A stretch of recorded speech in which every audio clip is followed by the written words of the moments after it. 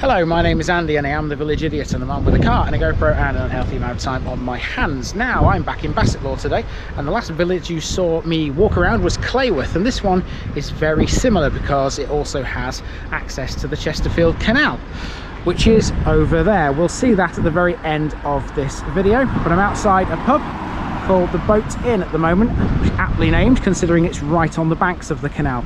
But to start with, I'm heading this way through the main village in the parish of Hayton.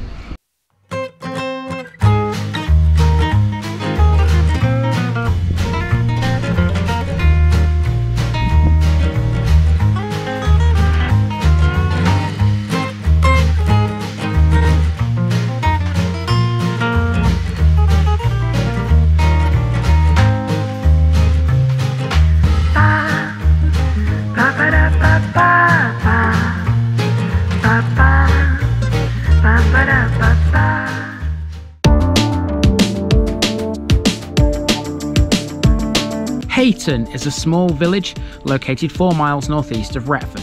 According to the 2001 census, it had a population, which included the hamlet of Tiln, which we'll talk about later, of 386. This decreased marginally to 385 in the 2011 census. For a small village, it does okay with amenities. It's served by the 97 and 197 buses known as the Bassetlaw Bells. The village sits with its eastern back to Hollins Hill, which at 223 feet is the highest point in the area. Its western boundary is drawn by the River Idle.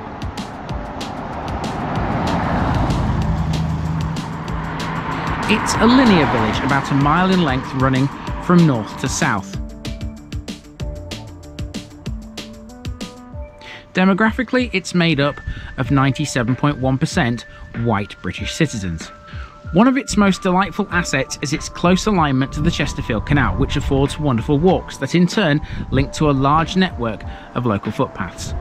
Don't forget though, if you come here and you do attempt to walk any of them, this is a farming settlement, so the paths can be muddy in wet weather and some public rights of way pass through private land. So Hayton effectively is one long road with houses on either side. There are a couple of little offshoots. One of them includes the church, which I'm not quite at yet, but I will get to it very shortly. And even though you might think with it being one long road it's just going to be a case of walking up it and then walking back the other way, that's actually not the case, because the Chesterfield Canal runs adjacent to Hayton, and it runs that way behind these houses. So when I eventually get to the end of this road, I'll be taking a right turn towards the canal to pick up the path to walk back to where I started at the Boat Inn. Here's a book exchange. We've not seen one of these for a while. This one was loaded with things, and it had a small notice board inside it, which wasn't the easiest one ever to stick a TVI card to, as you're about to discover.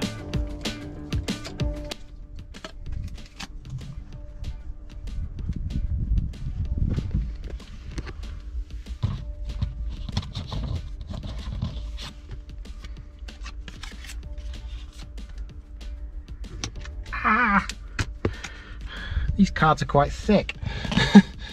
Oh, there we go. I don't want to obscure that one too much with my card, so hopefully people can see both. If any Hayton locals are watching this, if you want to, I've only got one hand here because I've got one hand on the camera. So, you know, if you want to make that a little bit more neat, I'd be appreciative, be very appreciative. Certainly a pretty one. Hayton has an average house price of £389,000.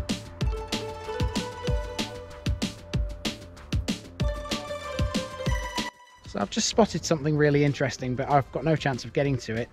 Behind me there's a house right there, set back from the road, and in the garden there you might be able to see a little blue structure.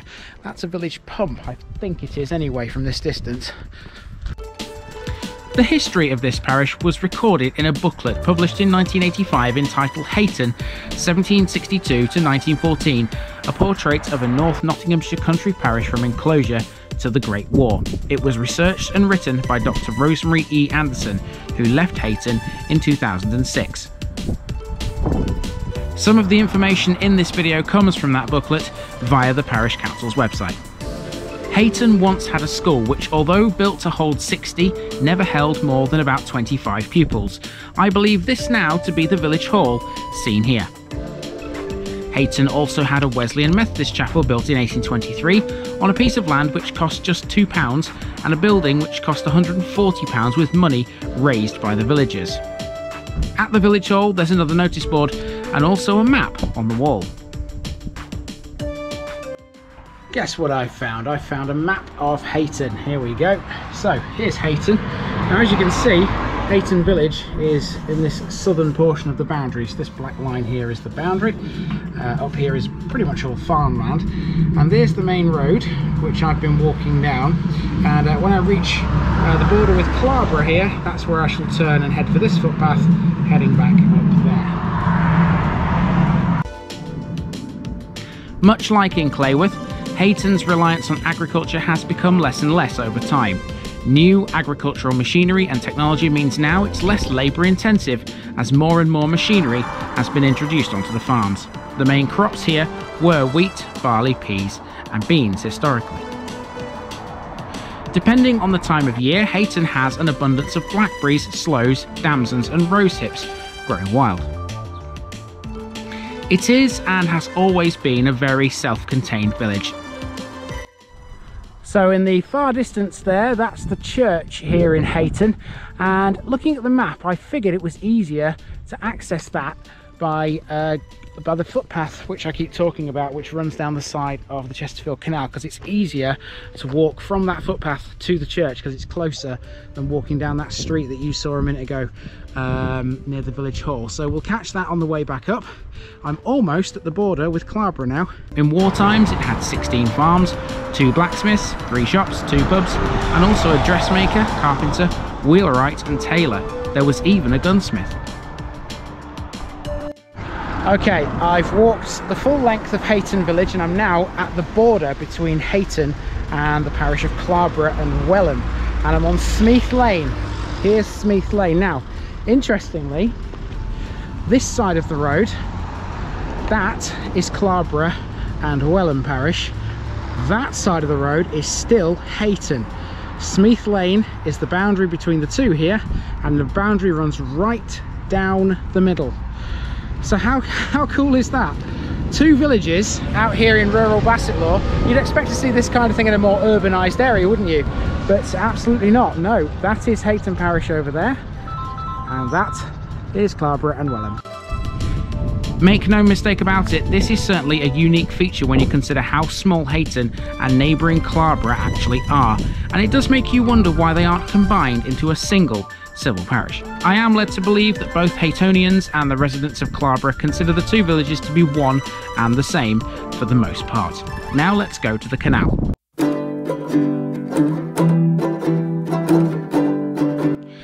There were 3 market gardens in Hayton at one time, mainly employing women.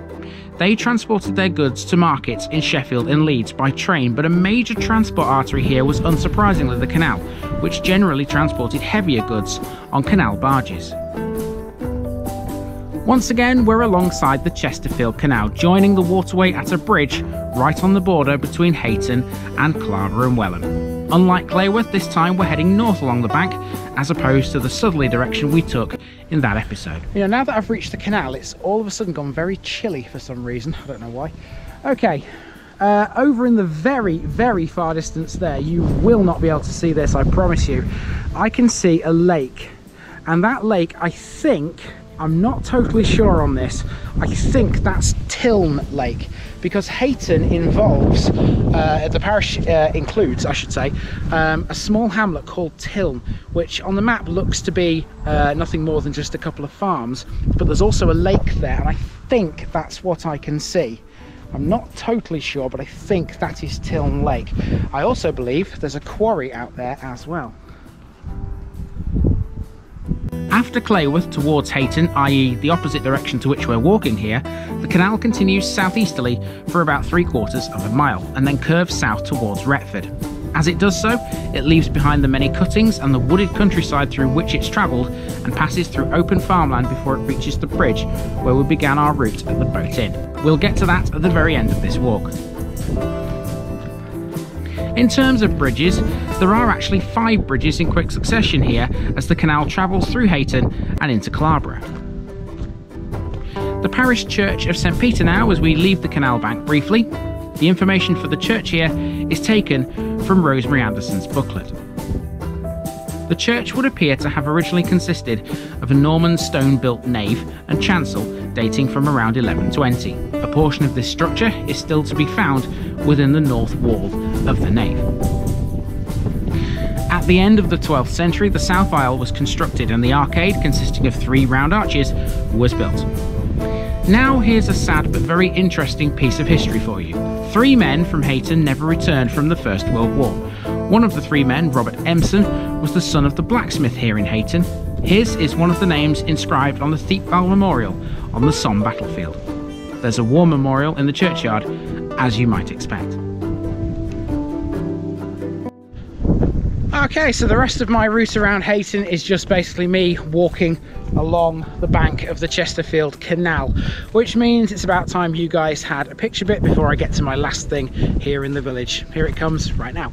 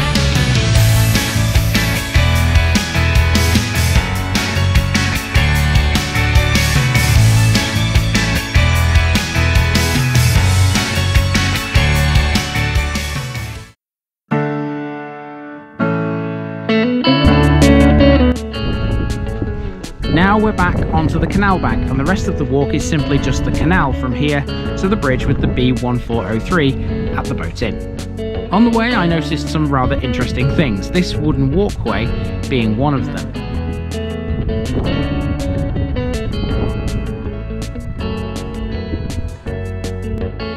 This one I almost missed. It's a small stone pillar with the number 34 inscribed on it, seemingly some kind of memorial to Lorraine Barton. You then pass under another of these picturesque canal bridges, one of the 5 on this stretch.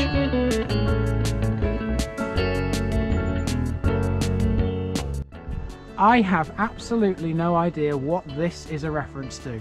It looks like it's some kind of religious reference. I don't know, maybe some people out there would probably like to explain that. Ruination 1 mile that way, redemption 1,000 miles that way. I must admit, that's one of the most unique things I've ever seen. And finally, we reach the boat inn. How cool a pub is this one, folks? How many pubs do you know with a terrace leading out from the beer garden onto a canal bank? We're back at the bridge now, where the B1403 crosses the canal. At this point, I wanted to capture the picnic area next to it, but my camera died, and then this happened. Okay, so it's started to rain now, which means I've retreated into the car to film the outro for the Hayton episode. Another one down in Bassetlaw, a nice pleasant one, nice pleasant walk along the Chesterfield Canal. This has been the parish of Hayton, and I've been Andy, also known as the Village Idiot, and I'm out.